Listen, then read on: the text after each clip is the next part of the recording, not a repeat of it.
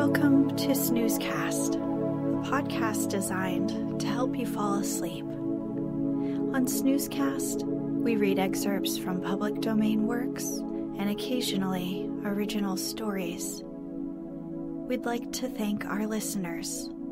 If you enjoy our show, please review us on Apple Podcasts and also share it with a friend. The best place to listen to us is on our website, snoozecast.com. That way you can play a single episode and fall asleep without another one automatically playing. This episode is brought to you by knowing the moon and stars are up there, even when you can't see them. Tonight, I'll be reading the classic children's story Heidi, published in 1881 by Swiss author Johanna Spyri. It's a novel about the life of a young girl in her grandfather's care in the Swiss Alps. Heidi is one of the best-selling books ever written and is among the best-known works of Swiss literature.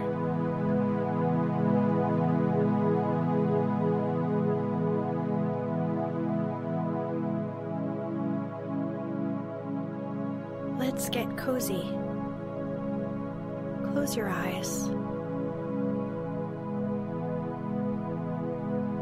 Relax your body into the softness of your bed. Now, take a few deep breaths.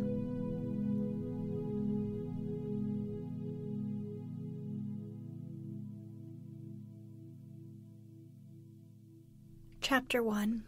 Heidi's First Mountain Climb. On a bright June morning, two figures, one a tall girl and the other a child, could be seen climbing a narrow mountain path that winds up from the pretty village of Mayenfeld to the lofty heights of the Alm Mountain.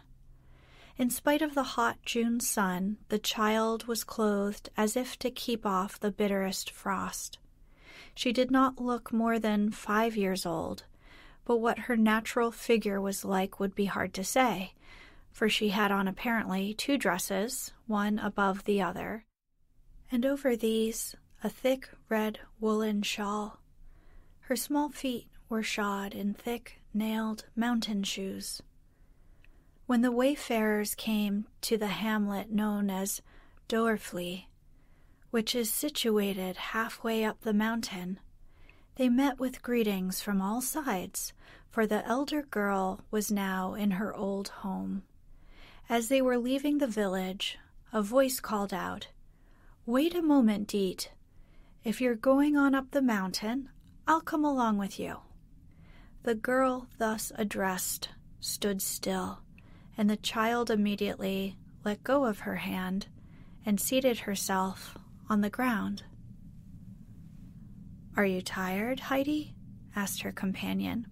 "No, I am hot," answered the child. "We shall soon get to the top now. You must walk bravely on a little longer and take good, long steps, and in about another hour we shall be there," said Diet. They were now joined by a stout, good-natured-looking woman who walked on ahead with her old acquaintance. "And where are you going with the child?" asked the one who had just joined the party. "I suppose it is the child your sister left?" "Yes," answered Diet. "I am taking her up to Uncle, where she must stay." "This child stay up there with Uncle? You must be out of your senses, Diet. How can you think of such a thing? The old man, however, will soon send you both packing off home again." "He cannot very well do that, seeing that he is her grandfather. He must do something for her. I have had the charge of the child till now, and I can tell you, Barbel, I am not going to give up the chance which has just fallen to me of getting a good place for her sake." "That would be all very well if he were like other people," said Barbel, But you know what he is. And what can he do with a child, especially with one so young? The child cannot possibly live with him. But where are you thinking of going yourself? To Frankfurt, where an extra good place awaits me, answered Diet. I am glad I am not the child, exclaimed Barbel. Not a creature knows anything about the old man up there. He will have nothing to do with anybody, and never sets his foot inside a church from one year's end to another. When he does come down once in a while, everybody clears out of his way. The mere sight of him, with his bushy, gray eyebrows and immense beard, is alarming enough. All kinds of things are said about him.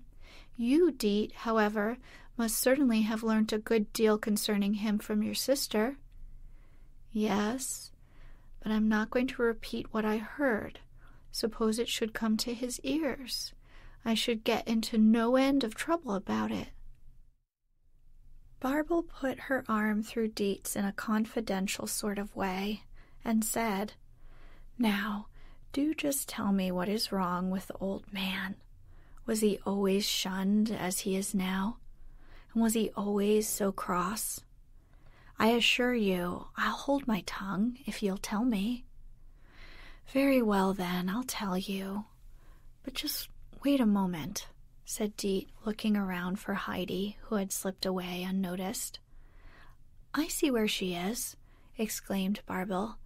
Look over there, and she pointed to a spot far away from the footpath. She's climbing up the slope yonder with Peter and his goats. But tell me about the old man. Did he ever have anything more than his 2 goats and his hut? Oh, I should think so, indeed, replied Diet with animation. He was at one time the owner of one of the largest farms in Domsleg, where my mother used to live. But he drank and gambled away the whole of his property, and when this became known to his mother and father, they died of sorrow, one shortly after the other. Uncle, having nothing left to him but his bad name, disappeared, and it was heard that he had gone to Naples as a soldier. After 12 or 15 years, he reappeared in Domschlag, bringing with him a young son, whom he tried to place with some of his kinspeople. Every door, however, was shut in his face, for no one wished to have any more to do with him. Embittered by this treatment, he vowed never to set foot in Domschlag again, and he then came to Dorfli, where he lived with his little boy. His wife, it seemed, had died shortly after the child's birth. He must have accumulated some money during his absence, for he apprenticed his son Tobias to a carpenter. He was a steady lad, and kindly received by everyone in Dorfli. His father, however, was still looked upon with suspicion, and it was even rumored that he had killed a man in some brawl in Naples. But why does everyone call him uncle? Surely he can't be uncle to everyone living in Dorfli, asked Barbel. Our grandmothers were related, so we used to call him uncle, and as my father had family connections with so many people in Dorfli, soon everyone fell into the habit of calling him uncle, explained Diet. And what happened to Tobias? Further questioned Barbel, who was listening with deep interest. Tobias was taught his trade in Mells, and when he had served his apprenticeship, he came back to Dorfli and married my sister, Adelaide. But their happiness did not last long. 2 years after their marriage, Tobias was killed in an accident. His wife was so overcome with grief that she fell into a fever from which she never recovered. She had always been rather delicate and subject to curious attacks, during which no one knew whether she was awake or sleeping. And so 2 months after Tobias had been carried to the grave, his wife followed him. Their sad fate was the talk of everybody far and near, and the general opinion was expressed that it was punishment which Uncle deserved for the godless life he had led. Our minister endeavored to awaken his conscience, but the old man grew only more wrathful and stubborn, and would not speak to a soul. All at once we heard that he had gone to live up on the Alm Mountain, and that he did not intend to come down again. Since then he has led his solitary life up there, and everyone knows him now by the name of Alm Uncle. Mother and I took Adelaide's little one, then only a year old, into our care. When Mother died last year, and I went down to the baths to earn some money, I paid old Ursel to take care of her. So you see I have done my duty. Now it's Uncle's turn. But where are you going to yourself, Barbel? We're now halfway up the Alm. We've just reached the place I wanted, answered Barbel. I must see Peter's mother, who is doing some spinning for me. So goodbye, Deet, and good luck to you. She went toward a small dark brown hut, which stood a few steps away from the path in a hollow that afforded it some protection from the mountain wind. Here lived Peter, the 11-year-old boy, with his mother Brigitta and his blind grandmother, who was known to all the old and young in the neighborhood as just grandmother. Every morning Peter went down to Dorfley to bring up a flock of goats to browse on the mountain. At sundown he went skipping down the mountain again with his light-footed animals. When he reached Dorfley, he would give a shrill whistle, whereupon all the owners of the goats would come out to take home the animals that belonged to them. Deet had been standing for a good 10 minutes, looking about her in every direction for some sign of the children and the goats. Meanwhile, Heidi and the goat herd were climbing up by a far and roundabout way, for Peter knew many spots where all kinds of good food, in the shape of shrubs and plants, grew for his goats. The child, exhausted with the heat and weight of her thick clothes, panted and struggled after him, at first with some difficulty. She said nothing, but her little eyes kept watching first Peter as he sprang nimbly hither and thither on his bare feet, clad only in his short, light breeches, and then the slim-legged goats that went leaping over rocks and shrubs. All at once she sat down on the ground and began pulling off her shoes and stockings. Then she unwound the hot red shawl and took off her frock. But there was still another to unfasten, for Deet had put the Sunday dress on over the everyday one to save the trouble of carrying it. Quick as lightning, the everyday frock followed the other, and now the child stood up, clad only in her light, short-sleeved undergarment. She stretched out her little bare arms with glee. Leaving all her clothes together in a tidy little heap, she went jumping and climbing up after Peter and the goats as nimbly as any of the party. Now that Heidi was able to move at her ease, she began to enter into conversation with Peter. She asked him how many goats he had, where he was going to with them, and what he had to do when he arrived there.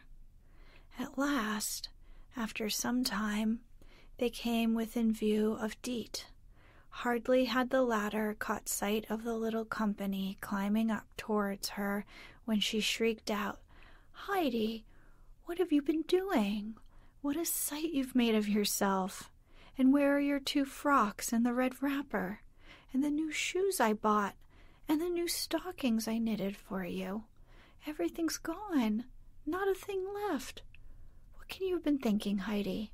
Where are all your clothes?"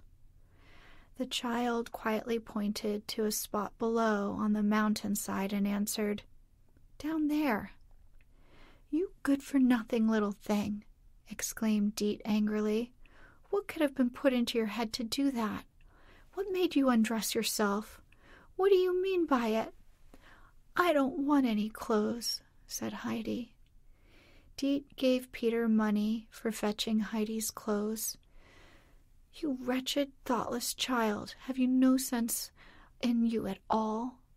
continued Deet, scolding and lamenting. "Peter, you go down and fetch them for me as quickly as you can, and you shall have something nice." And she held out a bright new piece of money to him that sparkled in the sun. Peter was immediately off down the steep mountainside, taking the shortest cut, and was back again so quickly with the clothes that even Deet was obliged to give him a word of praise as she handed him the promised money. Peter promptly thrust it into his pocket, and his face beamed with delight, for it was not often that he was the happy possessor of such riches. "You can carry the things up for me as far as Uncle's, as you're going the same way," went on Deet, who was preparing to continue her climb up the mountainside, which rose in a steep ascent immediately behind the goatherd's hut. Peter willingly undertook to do this, and followed after her. After a climb of more than 3/4 of an hour, they reached the top of the Alm Mountain. Uncle's hut stood on a projection of the rock, exposed indeed to the winds, but where every ray of sun could rest upon it, and a full view could be had of the valley beneath. Behind the hut stood 3 old fir trees with long, thick, unlopped branches. Beyond these trees rose a further wall of mountain, the lower heights still overgrown with beautiful grass and plants. Against the hut, on the side looking toward the valley, Uncle had put up a seat. Here he was sitting, his pipe in his mouth and his hands on his knees, quietly looking out when the children, the goats, and Deet suddenly clambered into view. Heidi was at the top first. She went straight up to the old man, put out her hand, and said, "Good evening, grandfather."